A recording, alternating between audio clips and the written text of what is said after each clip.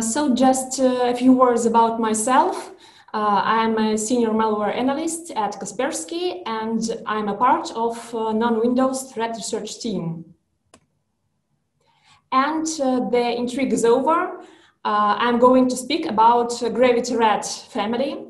It is a spyware aimed at Indian Defense Forces. The first discovered sample dates back to 2015. In 2017, NIC CERT published the first report about this threat, and in 2018, Cisco Talos researchers published a detailed blog post about the evolution of GravityRAT family. The family has changed a lot since then and is still active, and I will show the latest samples related to GravityRAT campaign. In 2019, we discovered a new Android spyware sample that was uploaded to VirusTotal. We found out that its authors took the code of the clean app named TravelMate that was available on Google Play and added a malicious module. They also changed the name of the Trojanized app to TravelMate Pro. TravelMate is a guide for travelers in India, and its code is available on GitHub. Threat actors used the version published in October 2018. In Android manifest file of the Trojanized app, there are services and receiver that are absent in the original app. And on the slide, you can also see classes that contain malicious logic. The capabilities of the Trojanized app are typical for Android spyware. It sends information about the infected device to the command and control server, as well as contact lists, call logs, SMS. It also looks for files with the specified extension on the device. And on the slide, you can see CNC addresses of the sample, n2.nortonupdates.online and n4.nortonupdates.online.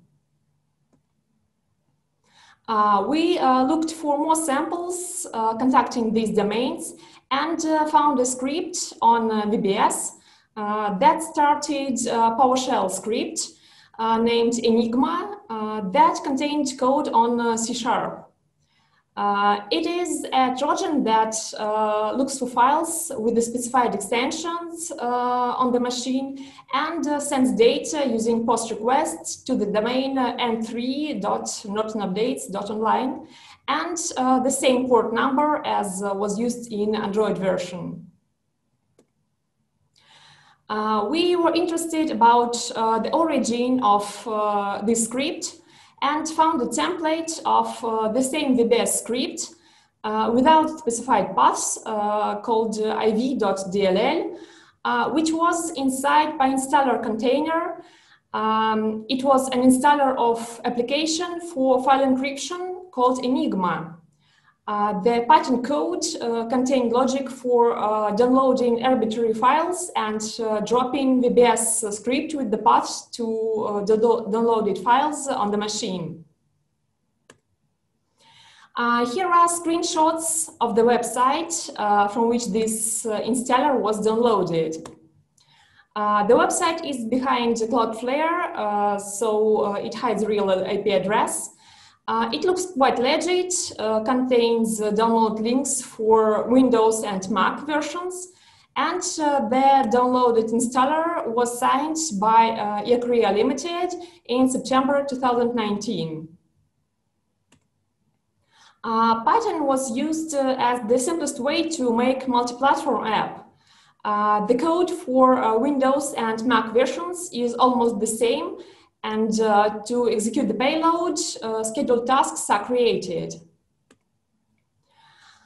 We found several examples of the possible payload from 2018 to 2020. Most of the files were signed Old Planologic certificate is already revoked, but latest samples are signed by third-party solutions with a valid certificate. All Payload collects and sends data from the infected machine to command and control servers.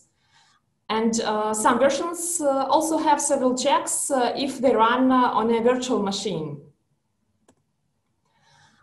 Here are command and control server addresses of the payload, and here are addresses of previous GravityRAT campaign. They use the same port and look very similar. We checked records for the first found domain, nortonupdates.online, in our passive DNS database. It was resolved to this IP address, and we found some more suspicious domains hosted on this IP. We looked for files communicating with this address, and we found a sample with the name ZW.exe. It was created with Pyinstaller and contained an encrypted file from which these addresses were decrypted using AES algorithm with hard-coded key.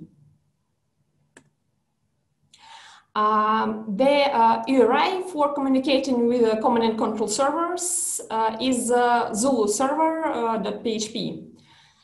It got the following commands from the server. It can send information about the machine, look for specific files on the machine and upload them to the server, scan processes, execute arbitrary commands, scan ports, start keylogger, capture screenshots, look for files on USB devices, and upload logs. There were parts of code for both Windows and Linux. The Trojan was signed in December 2017 and contained strings that confirmed that it was one more version of GravityRAT spyware. Another very similar example is called RW.exe.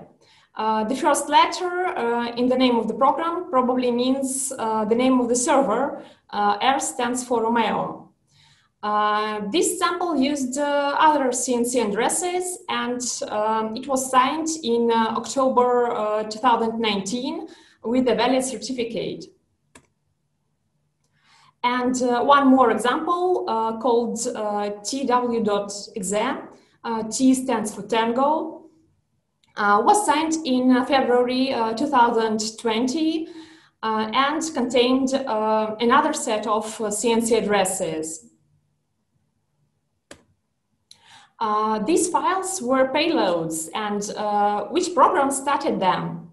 One more program that had a website that looks quite legit goes up, a software for file compression. The installer downloaded from this website is a Pyinstaller container. And what is interesting in this version, it contains possible names of the payload. We have already seen them all. And depending on the payload name, it chose a path for the payload and a name for the task in Task Scheduler. We have found more than 10 different programs that downloaded and executed GravityRAT payload.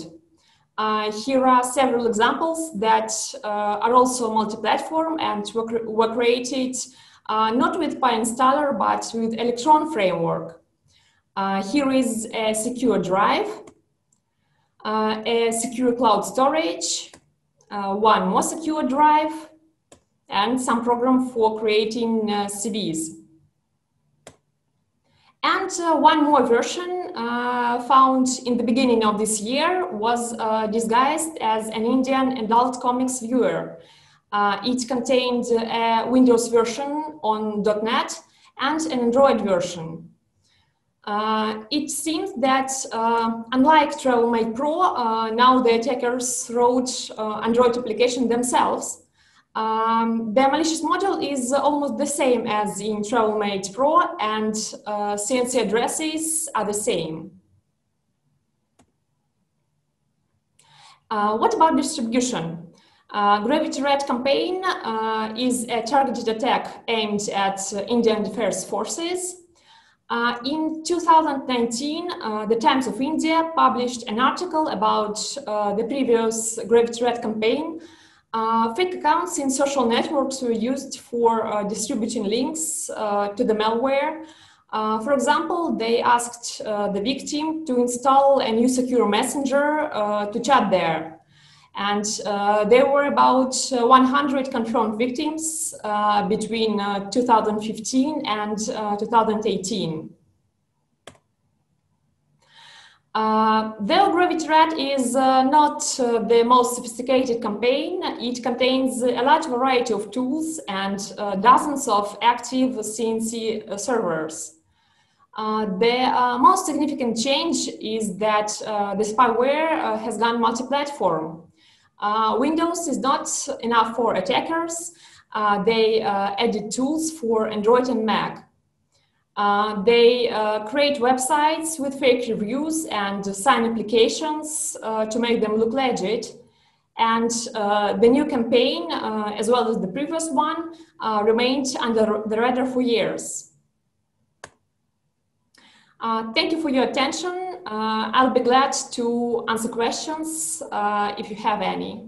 Can you maybe tell us, have you observed the usage of any exploits together with the Android RAT so far? No, we haven't seen any exploits. For example, about Android version, the user must give all necessary permissions to the app so that the payload will run.